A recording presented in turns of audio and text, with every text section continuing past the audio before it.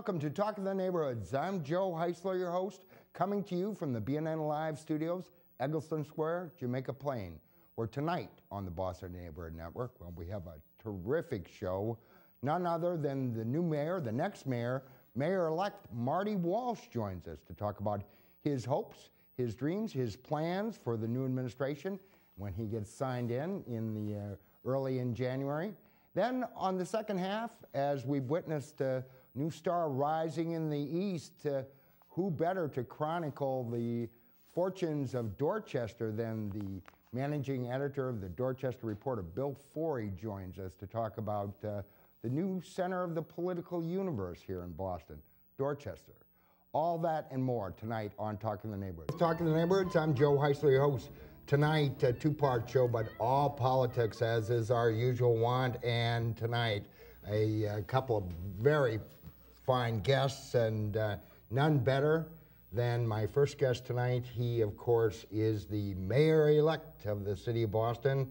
And come January, he will become mayor of the city of Boston. None other than Marty Walsh joins us tonight. Marty, nice Thanks, to have Joe. you. Thanks for having me. It's nice to be here. First of all, congratulations on your campaign victory. It was a great campaign. I think your organization was peaked at just the right time. Yeah, it seemed like it. It felt like it. Yeah, it was good. Well, I think, it's been now almost a month, or a little better than a month. You feeling, you still wanting to pinch yourself in the morning? No, it's changed a little. I'm excited. I'm excited about taking over in about a month from today, I think it is. But we're going to be, we're doing the transition now, and we're working. I was with the mayor today. We did a simulated snow emergency about how it would start from the beginning through a whole snowstorm, and his team was there. It was a good day, and as far as being mayor, it's about making sure the streets are plowed in the wintertime, and make sure they're clean in the summertime, and we're going to work on all that. But today was a good day for us, and he's been very good. We've talked about a lot of different issues. Yeah. Well, and we're seeing, of course, you the night before Christmas at the Boston Pops. That was intimidating. That was tough. That was intimidating. Some Christmas tree lightings. But is it really kind of sinking in? Because it's such a hard campaign and long and arduous. It's fast-paced now. It's a different fast pace. There's a lot of meetings, a lot of discussions. Some decisions that are going to have to be made soon regarding different positions in the fifth floor, and then over time about department heads and things like that, and what the cabinet's going to look like. I've been sitting down with current staff and city employees and talking about what their plans are, and everyone's been very helpful, and it's, a lot of decisions have to be made, and I'm taking, my time in the sense of making sure we put this thing together right. Mayor Menino, 20 years ago when he took over, he kind of inherited an organization, and he made changes over time. And I think, in order to move Boston forward properly, we're going to take time. When I say take time, take a month or two to work through things, and we'll make the changes we need to. Well, and I want to talk some more about that, but first I got to go back to the campaign and that night. Or when did you know? When did you really know that you had it in hand? I didn't really. It was hard. It was a tough day. John did a great job, and election day, his people were polling, we were polling. Around 3:30 that afternoon, I got a little nervous. The numbers weren't the way I need them to be, and the whole campaign, I pretty much stayed out of the field, and at 3:30 that afternoon, I got on the phone and made a few calls and suggested a few adjustments, which were made. And that night, probably about 8:15, 8:20, the numbers were starting to come in, and at one point, it was down to 13 precincts left, and we were up by about 2,100 votes. And one of those precincts, I kept asking, is it 1310? Is it 1310, which is my home precinct? Right. And I found out that wasn't in yet, so I felt good because I knew there'd be a little bit of a cushion there. Sure. And then around I think it was around 8:45, we got the word we had won, and then I spoke to John Conley a little later that night. It was a good conversation.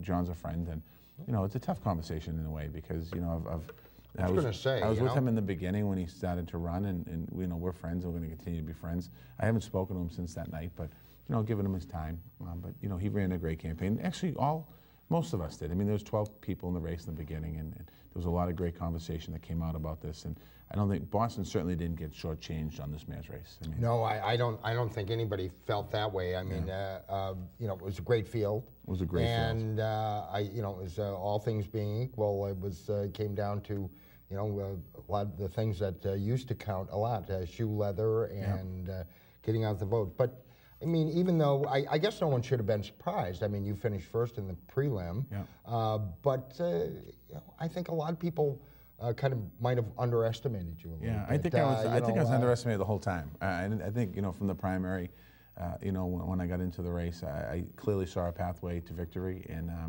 you know, and I worked hard, and my organization worked hard, and we continued that after the primary, and I still think people counted us out the whole time, which in a way is a good thing to do happen, because when people don't think you can win, they might not pay as much attention to you. And I don't mean the candidates, I'm talking about other people. And but I just maybe a little less negativity. Yeah, I mean, I felt pretty positive, and you know, we had for the most part, I feel the campaign. I don't think I would have changed anything per se in my campaign. I think the press, to some degree, the print media was a little bit difficult at certain times, but they covered it differently after the primary. They really got into the issues, which I was appreciative of, and you know, we're able to articulate through the press a little bit what our goal was and what we were going to try and do. So I think they did a lot better job in the second half. Plus, I don't think they knew how to cover it in the first part. There was 12 people running. How do you figure out who to cover, what to go to, and they just don't have the resources. Well, so much, and it's not like years past when there were a lot more media resources. Well, there's more social media, but social media is different. But, but the print, they don't have the reporters and to cover. Not that they want to. No. Well, you got done with the campaign. You finally got a little R&R with your nice. Significant other there. We went away. It was nice. You know, everybody's wondering, did you think about popping the question? We thought about sleeping and resting, and you know, I ate 3 times a day and tried to put on some of the 25 pounds I lost in the campaign. We had a great time. You know, I left the cell phone was there, but I didn't really use it. Used the iPad a little bit, and you just rested. You needed that downtime. I was exhausted. The last 10 days of the campaign, I think, you know, you could see it in John too. We were both just exhausted. You know, like two heavyweight fighters, and we're just exhausted about it. Slugging out. Well, of course, you know, now you're back. You said, you know, the transition's in progress, and of course, to those, what's that old saying? To those to whom much is given, much is expected. Yeah. Last week we had on Reverend Mignard Culpepper from the Boston Inclusion Alliance, and of course he was very appreciative of your campaign and what you said, but they're looking to hold your feet to the fire now, and I got to assume they're not the only ones. You're getting a lot of new friends as well, I'm sure. How are you dealing with that, and how will you deal with that? Because at least you know, around the issues of race and people of color, you made some pretty broad promises. Yeah, and we've kept them. I mean, our transition team alone, when you talk about it, I think our transition team right now, the numbers are probably, we have about 240 something members of the committee. I think we're at 49.5% people of color on the committee, if you're keeping percentages, and about the same for women. So we really focused on making sure that those transition teams are inclusive through all kinds of different, you know, ethnic lines and economic lines and educational lines. And so we put together, I think, a very good transition team. A lot of people are giving me compliments on it today. Even I was at a business community luncheon this afternoon. Not a luncheon, I went and spoke to the board, and they were very complimentary of the transition team. So it's good to see that. I mean, I think, you know, when I say I made promises in the campaign, I did, but they're not promises. They were stating the facts. You know, facts, and we're going to go out and make sure that we have a very inclusive city hall, and we're also going to make sure that as I'm out there, we're going to be making sure the promises I mentioned in neighborhoods bringing economic development and opportunities, I'm going to work on those really hard to make sure that happens. Well, yeah, and you mentioned the transition team that you've put together, and you know, it covers a lot of ground there. Are you happy with the progress they're making? There was some suggestion, and we talked at the top of the show a little bit about people wondering when you were going to start making some appointments. Yep. And you know, there was a piece in the Globe that said, well, you know, Bill de Blasio just announced his police commissioner, and et cetera, and others cities that have been. But I'm very happy. I'm very happy with the comfortable? progress. Yeah, you know, I think the paper is always looking for that next story, and you know, I'm not going to govern by the paper. I'm going to govern by the best way for the people of the city of Boston. And you know, our transition team is out in the neighborhoods. We had a meeting tonight. Actually, been several meetings, but one of them, there was 220 people from the public showed up. And this weekend, this Saturday, over at the Reggie Lewis Track Center, we're going to have a big community forum. Actually, Roxbury Community College. We're going to have a big community forum. And we're going to be talking about transition and talking about people to come out and talk about different ideas they might have. And anyone's welcome? Anyone's welcome, and it's going to be an all-day affair. I believe it starts at 9 o'clock in the morning, and it's going to be out there and put it through all the newspapers and social media and things like that. If you go on martywalsh.org, it's going to be on there as well. And it's really about opening up and having people come in and share their ideas and what they want to see out of their government, and talk about some situations. Then we're going to have workout groups. We have the Rappaport Institute is helping us put this on, and we have facilitators, and we have a whole bunch of folks out there. Well, sometimes in some places when you have a transition, there's a clean sweep. People are swept out, new people are brought in. Are we going to see a lot of new faces? Will there be some Menino administration appointments carried over? Yeah, there'll be a little bit of both. I think we're going to see both. I mean, there's some very talented people that work for the city, and that I'd like to, hopefully they'll stay. There's some other people that I think, people leaving on their own. There's some changes coming as well, people living on their own. And there'll be some other folks that won't be in the administration. Maybe not January 6th, they might be there, but they won't be there too far after. And, you know, we're evaluating each department and assessing it. You know, I don't necessarily believe in getting rid of people for the sake of getting rid of them. I think if they're doing a good job and they're committed to the city and they love the city as much as I do, they're more than welcome. They'll have an opportunity to stay. Well, of course, you know, there's been so much focus in recent years, and maybe it's not the right amount of time, but so much is put on the first 100 days, or what you hope to accomplish. What does Marty Walsh hope to accomplish in the first 100 days? We're going to talk about that at the swearing in once that's all set. We're going to roll out what we're going to be talking about, what we'd like to accomplish. We're actually right now in these working groups are figuring out what's going on in these departments to see what we can really kind of address short term and what the long-term solutions are. And we're going to be announcing at some point what we want to accomplish in the first 100 days, and then it's really going to be after that. You know, I think the real benchmark for a new mayor after 20 years is probably realistically the first 6 months. I mean, I think that's really kind of that's fair to say. What can you really accomplish? But the first 100 days are important to kind of set the bar and be aggressive. I don't want to change things just for the sake of changing things. I mean, I don't think that's a way to run a city. I think what we have to do is make some changes that are going to be real changes that people can actually feel. You know, around licensing and maybe more online and things like that we can do initially. You know, and then, you know, when it comes to the snow, I mean, you know, making sure that first snowstorm that is going to be under my watch, that we're prepared for it so that the people don't miss a beat. Well, of course, and you mentioned that you talked to a business group today. I think many people feel that one of the most ambitious things you talked about during the campaign was restructuring the BRA into a new economic development agency. And is that something that will happen in your mind? Not in the first 100 days, but I think what's going to happen there is we're going to look and see what's working now, what's not working there, make some adjustments, and there'll be probably some bigger changes as we move forward. What I'm not going to do is stop development in the city of Boston. I'm going to make sure that in January, when there's a BRA meeting, that the meeting is hosted, and if there are things ready to go, we're going to move them on down the road. But I think what we're going to do too, part of this listening tour, is really to kind of hear from neighborhoods, and the BRA will probably be one of those areas. It depends on the neighborhood. I mean, when you're in certain parts of the city, you have bigger concerns about the BRA than others. In other parts of the city, they're concerned about crime, and some other parts of the city they're concerned about education and making sure there's good schools and parks.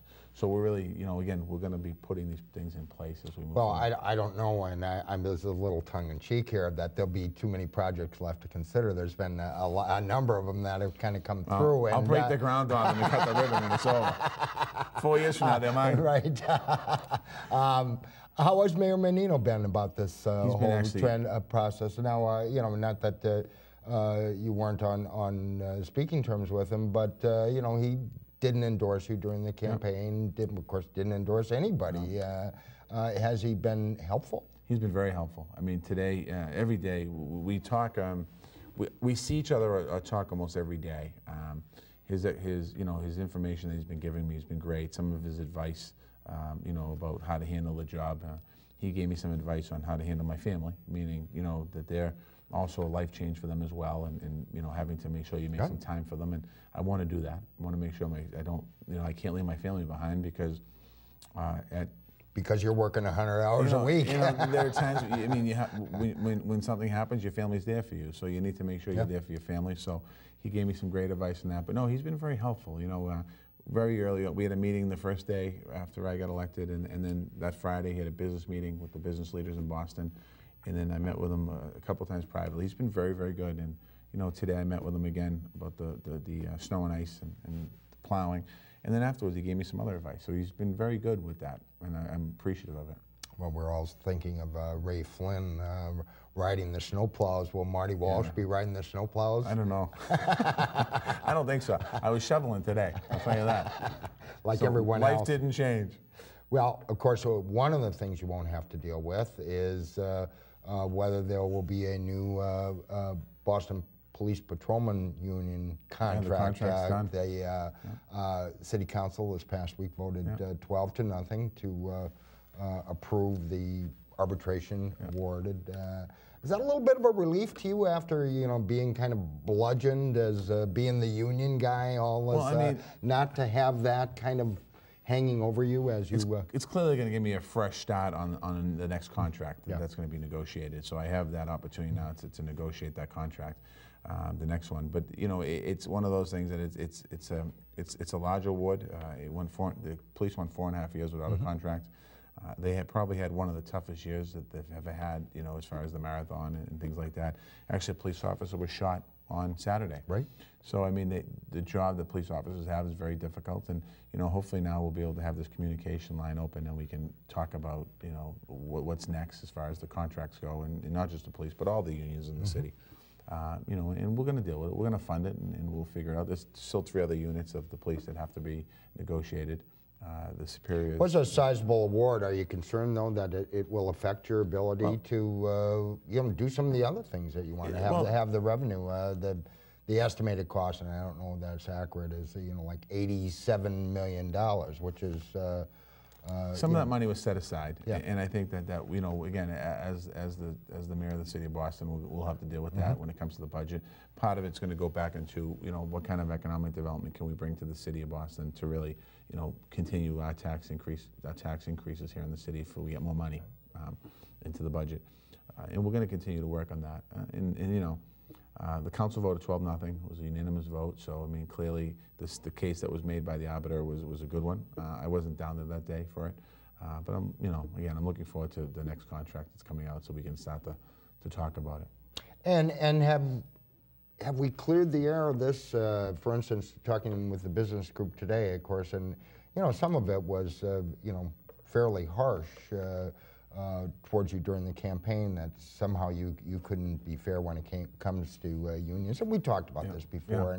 But is that kind of taking that monkey off your back, so to speak, or when I'm talking in front of the business groups, and I've done a few. I let them know I'm open and fair, and when I talk in front of labor knows the same. I've always been that way as a legislator, and then when I took over the building trades. So I think people are less concerned about it. I think it was, there was a lot of hype about it. I thought it was, I didn't think it was needed, all that hype, but clearly as a mayor, you have to look at, all the residents of the city of Boston, and I'm proud that where I came from. I'm certainly proud that I came out of the labor industry, labor field, if you will, or as a union laborer. I'm proud of that. I'm very proud of that. Yesterday was my last meeting as the president of Local 223. I had to step down as president, and it was a hard day because I grew up in that, and I'm still a member. But as mayor of the city of Boston, I have to make sure everyone's interests are at hand, and I will do that.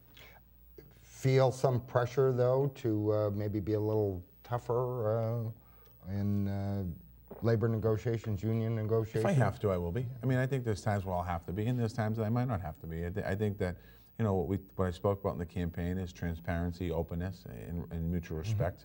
We're going to do that, and I think that, I've had some initial discussions with some of my friends in organized labor now, and I think the problem is a lot of times cities and towns, and not just Boston, but they view labor and management. I don't view it that way. I view it as a partnership. If the city is not doing well, and there has to be layoffs or problems, then the labor force hurts with that as well. And I think it should be the other way around. So I think we have to view it more of a partnership than an us versus them. And it really hasn't been done that way, I think, in the most recent past. No, but it can be. There's plenty of companies out there that have done very successful things. Ford Motor Company sat down with the unions and the UAW, and they made a lot of changes. And the company is one of the best companies in the world now. So sometimes by having that sit down and that conversation, you can certainly have labor management strong relationships, because it's about advancing a business, and in this case, the city forward. Well, you've got, as you mentioned, less than a month until you're sworn in, and going to be a huge celebration. I don't know if it's going to be huge. It's going to be a celebration. I don't know if it's going to be huge. If you read the paper, it's going to be huge. I'm really not. Well, what about that now? Will there be an inaugural ball, though? There'll be some type of event. We're going to announce something this week, a couple of events. We're going to do a different couple of components to this. The paper made it sound like, it's the first time this has ever happened. This is a story that happens every either 2 or 4 years, depending on who gets elected, governor or mayor. And it's something that, it's going to be open for the city. And hopefully, a lot of people in the city want to partake in some of the festivities we want to do and the events we want to do. But, I'm looking forward to less so the inauguration and more so getting to the job. Rolling up your sleeves. I'm looking forward to that. Now, to do this, though, and correct me if I'm wrong here, you had to go out and, keep raising money or raise money for the inauguration. And, of course, it's not the first, won't be the last, but feel funny to all of a sudden turn around and have to reach out. You thought you were done fundraising for a while. No, actually, it's a little less reaching out. A lot of people are offering to help and support. Yep. Even the transition team, we have to raise some money for the transition team because it takes staff and it takes people to do things. So I'm looking, that's difficult too. But people have been very helpful in offering support here with the inauguration. And, it's part of, you're talking about, it's the first time in 20, the mayor's had inaugural balls in his 4 other re-elections. Right. But it's the first time in 20 years there's a new mayor coming to Boston. And in New York, it's the first time in 12 years. In other places, Chicago just went through it a few years ago with Rahm Emanuel. So I think, I think it's exciting, and we're gonna do something special here in Boston. So people, it's not just an inaugural, whatever we're gonna call it, celebration ball. It's gonna be a lot more to it. Well, of course, and with your election, you've always had a lot of friends, but you're getting a lot of new friends. I have some new friends. How are you kind of dealing with that? And well, right now, everybody's coming with reaching the hand out. I saw something in the paper, and again, I don't know if it's correct, that you've already the committee's already received something like over 1,000 resumes, and people looking for work, and a lot of people. How are you doing with this? People are sending the resumes in. Some of it's for transition, some of it's for jobs, and people. We're not at that point yet. We took the resumes for the transition. As far as the jobs, we're a long way away from actually seeing a process here. But people, I think, what people might not understand, there's not a turnover. Like the federal government, when there's a new president, I think they say 55,000 new jobs turn over the first year or something like that. Mm-hmm. That doesn't happen here, and I'm looking at, it's not like you have this whole influx of new opportunities. But people clearly see this new mayor and they want to be part of it, part of something. I probably don't know all the 1,000 people. I think people just randomly send them in. But the economy still hasn't turned around. People are looking for work, and they're probably saying this is a great opportunity for me to try and land something as far as a job. And they see maybe a new mayor, and they think maybe there's going to be a lot more opportunities. Well, we've got just a couple minutes with you. What do you see as the looking forward, and again, you're kind of focused on the immediate here, but what's going to be your biggest challenges coming up? What about the schools? The schools? Schools are going to be a challenge, just to make sure that some of the gains that have been made in Boston over the last couple of years, that we can expand that. I think it's very important. I think we spoke in the campaign about having early childhood education as a priority of ours, and how do you pay for that? So I think schools is one of those things that it's about the future of Boston as well. And I think we're going to be working towards a superintendent search at some point here in the future, in the near future. I have the ability to appoint 2 new school committee members, which we're working on now. And it's about how do we make sure that we continue the advances in schools. We lost 2 schools taken over by the state this year. I'm going to work to make sure we get those schools back, and how do we improve the education. We also have issues around school buildings, and how do we promote and build new school buildings, and work with the state, and how do we pay for them. So I think that's one of the #1 issues from the early days of my administration, to get the search moving and start to continue moving our system forward. Did I see in the paper that you said something to the effect you would consider hiring John Connolly as the superintendent? That was another TV show that asked me, and kind of half-assed it, and I said, well, of course, if John's interested. And it kind of took off. But I don't think John would be interested in being in the superintendent of schools. John's going to do great things in his life. He'll go and do great things. He'll do just fine. Well, one of the issues that won't go away, and I'm not sure when it'll be decided, but is now, of course, the whole issue of casino. And the latest proposal is to move the Suffolk Downs proposal to Revere. What does that do for Boston? And is that something you would oppose, or how are you going to deal with that? Well, tomorrow the Gaming Commission is going to be ruling if Revere can be a host community. And then the next question will be, if they vote in favor of Revere, then we have to begin the process of deciding if we're a surrounding community, which we will be a surrounding community. And I think there's 2 ways of looking at it. Some people in East Boston, the vote went down in East Boston. People clearly don't want a casino.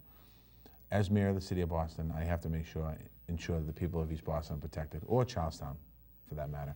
And part of that is there's two ways of thinking about it. Do you not enter into an agreement about a surrounding community, or do you just fight it? And I think that for the right things for the people of East Boston and Charlestown, you have to look at least negotiating a surrounding community agreement. Now, we might choose to fight it ultimately, but I think that we have to see what happens tomorrow. Tomorrow is another step in this. I think that nobody really expected or thought that once that vote went down in East Boston, that Suffolk Downs would continue moving forward.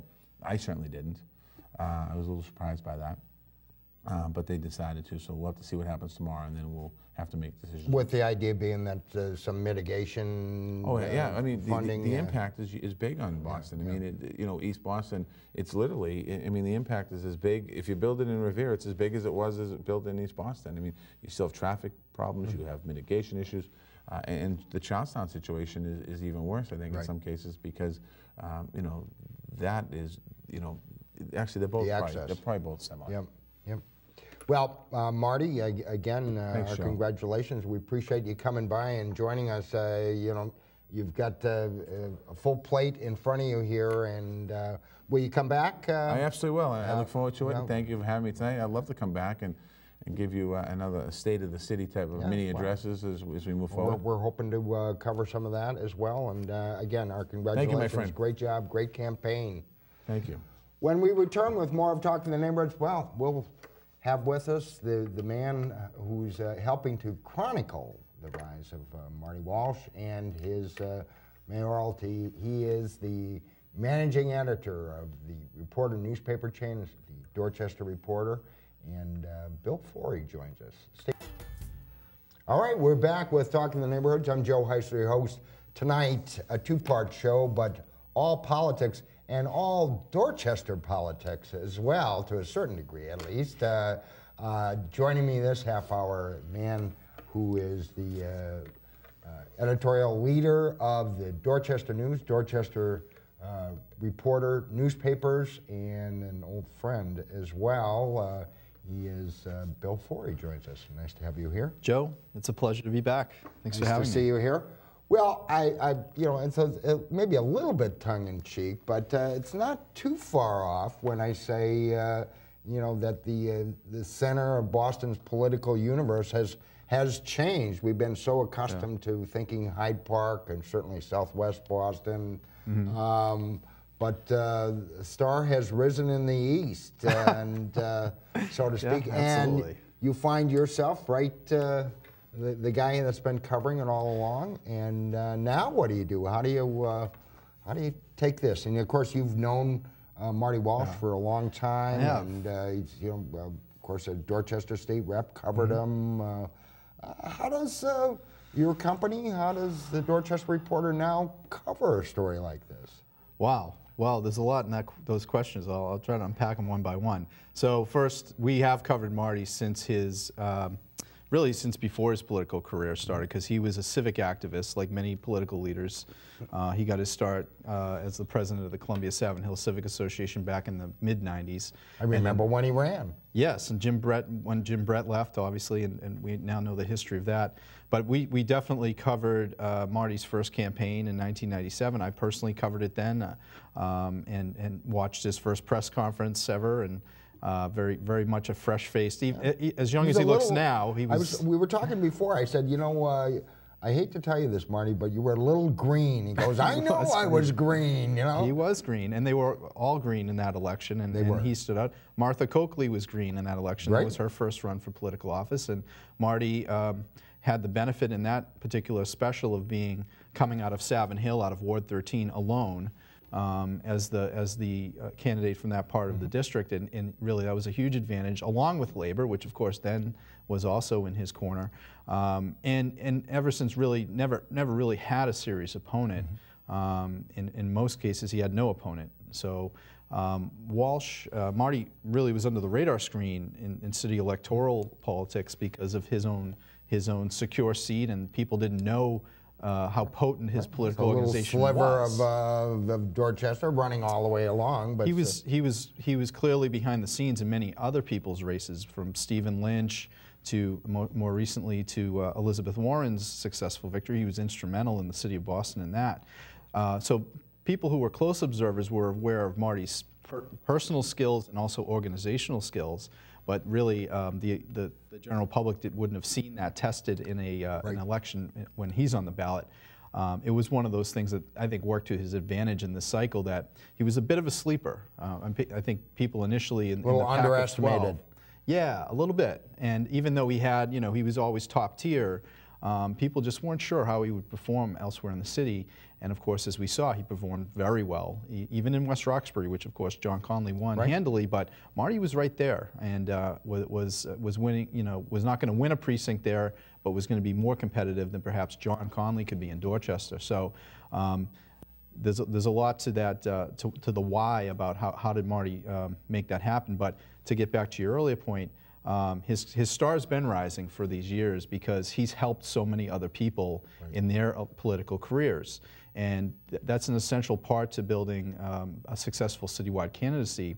A lot of people would go back to the question of, shouldn't you have a citywide profile? Shouldn't you be an at-large city councilor? Isn't that the best formula to get there? And I think people like Marty Walsh said, no, the formula is to have a very strong base, which he does, both in his district, but with labor, and then to build upon that with making smart and strategic coalitions throughout his career, and he did that. What did you say? And you followed obviously the race very closely, kind of the turning point. Of course, I guess we shouldn't have been surprised. He finished first in the prelim. Yeah. Yet, he continued to be thought of as somehow almost running from behind, or an underdog, and and maybe that's too strong. No, I think people did early on say, well, yeah, he surged that day. He had the strongest organization that day, and that was kind of maybe a backhanded compliment that he was really good because labor was able to concentrate their efforts behind him. But again, it gets back to that idea of he didn't have a citywide footprint, so there was no way to map out how he would do in Roxbury, how he would do in Mattapan, how he would do in Hyde Park. And those were in other parts of the city, of course, as well. So to be fair to the punditry that went kind of whole hog around the Conley idea, that he would be the favorite, I think, you know, that's understandable.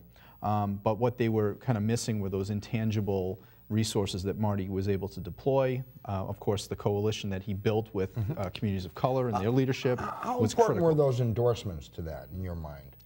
They were essential. They were the whole ballgame in some respects, because it shifted the momentum. It totally changed the narrative of the election. The image of John Barros, Felix Arroyo, Charlotte Goulart-Ritchie, the three of them walking with Marty Walsh. That photo was very strong. It's very I think it's the iconic photo of the election Right.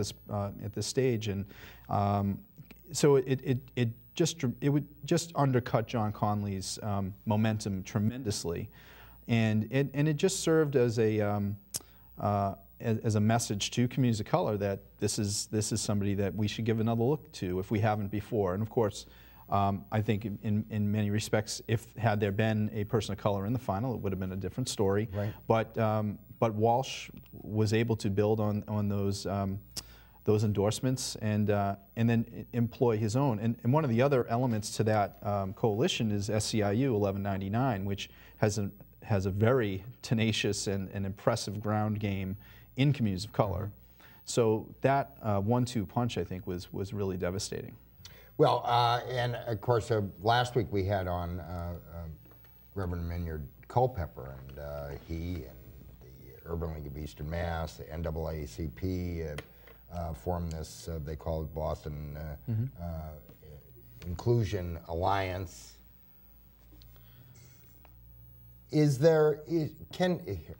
And of course, it's a tall task. You know, there were a lot of promises made, and I asked Marty when he was here, and he said it won't happen overnight, but he promised or suggested that, you know, basically half of the workforce, half of the opportunities, et cetera, would go to the community of color.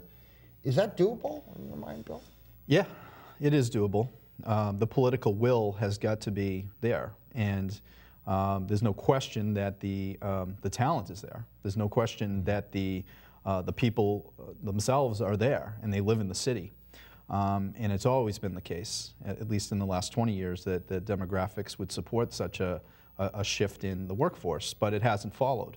And I think part of Marty Walsh's appeal to leaders of color and decision makers who went with him was that Marty has the capacity to be influential, not only in City Hall, not only with city jobs and city appointments, but with the trade unions and with being a decisive voice within that movement, because he's a national labor leader now. Yeah.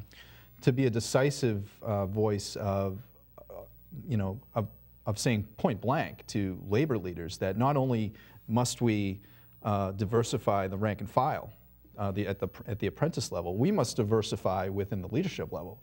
We must have business agents and executive boards that reflect the city. And really, there's no one else who was on the ballot in this cycle who could have had that sort of promise behind his candidacy.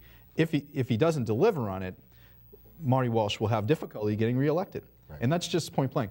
That's the flip side of that. The flip side of it. But he, as we've discussed off air, I mean, he's a very likable person, and he's somebody that people want to see him succeed. He has that innate quality about him.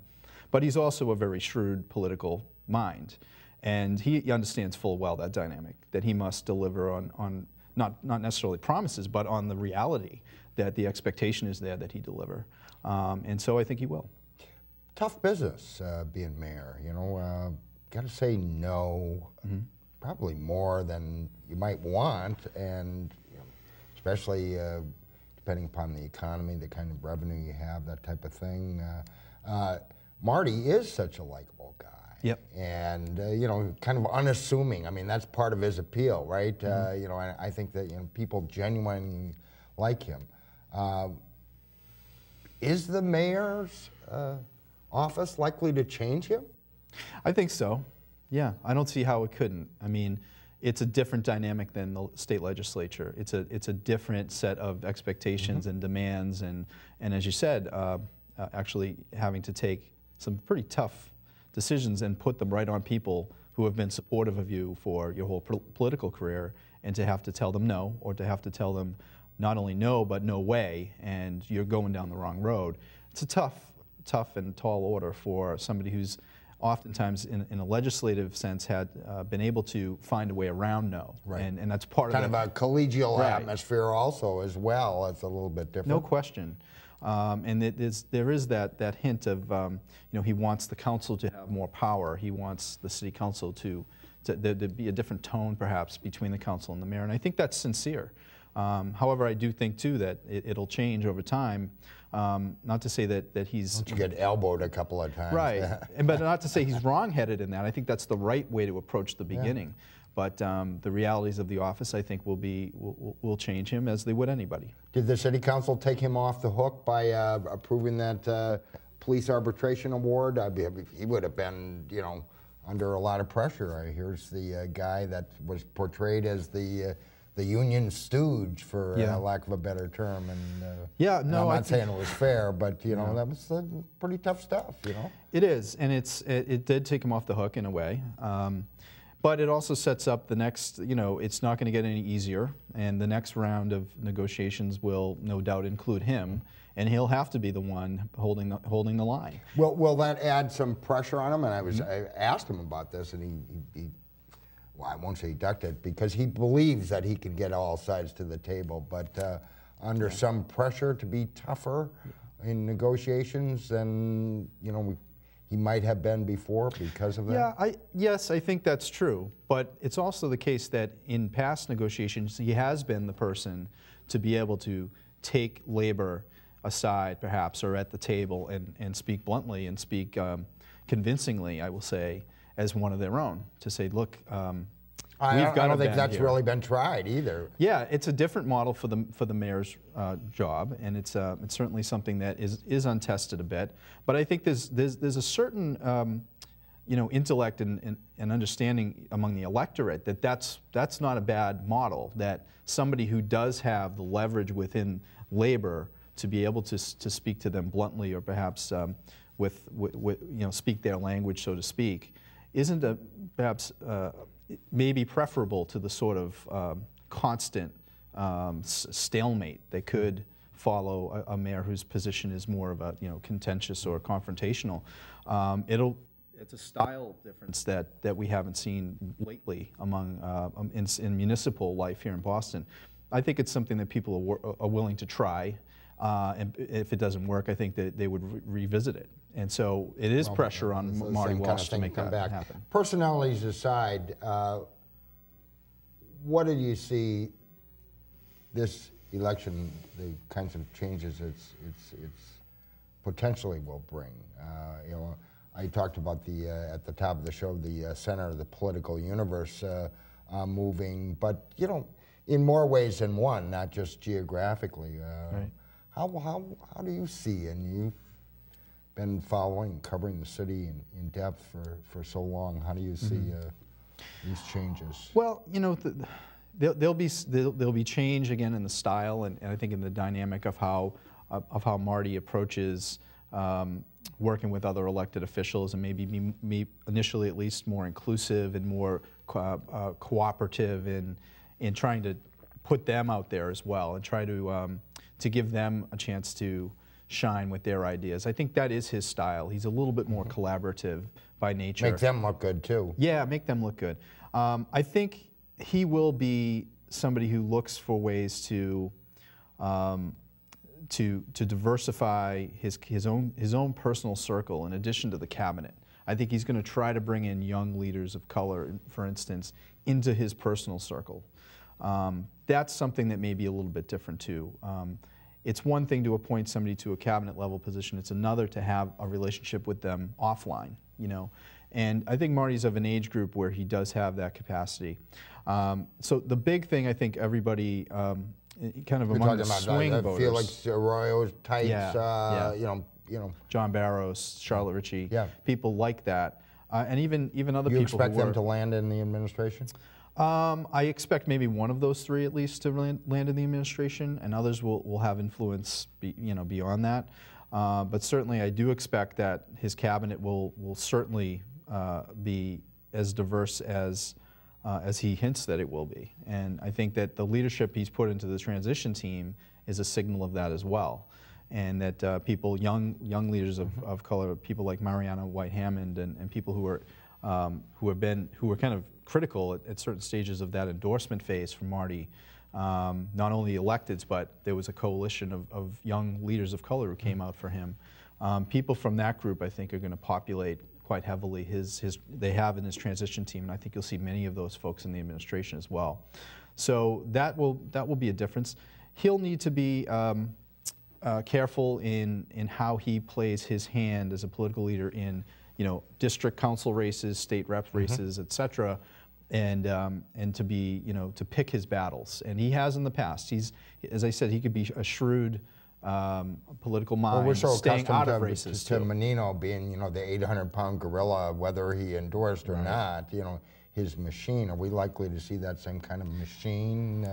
Yes, but again, it'll come back to when he decides to use it in picking his battles. And obviously, in the statewide races where the mayor of Boston can and has delivered for candidates, people like Elizabeth Warren, and going back further to other earlier races. But there's also a danger of being diminished by not delivering. And so I think there'll be some early tests for Mayor Walsh next year, the gubernatorial election, the primary, the Democratic primary, I'm sure. People will be waiting to see who he gets behind. And it'll be an early test of his political power and whether it's transferable. It certainly was for Mayor Menino for a phase, and then I think that was diminished towards the latter part of his last term. And we saw places where he didn't have the capacity to deliver. And that may have been a little bit of an early warning that his political potency was past its prime. All right, now we go back to the first question. How do you cover this? Put you in a different spot? Not that I'm not suggesting that criticism, but to look with a critical eye as his administration develops. A good Dorchester boy, and not that you haven't always been able to keep it separate. I know you have. Well, it starts. Real pro. Thank you for that. It starts with hiring good people to do that coverage along with me, and so Gin Dumptious is our news editor. He does an excellent job. He covers city politics really like no other at the moment, and some of the best stuff done. He's obsessive about it in a way that you kind of need. Yeah.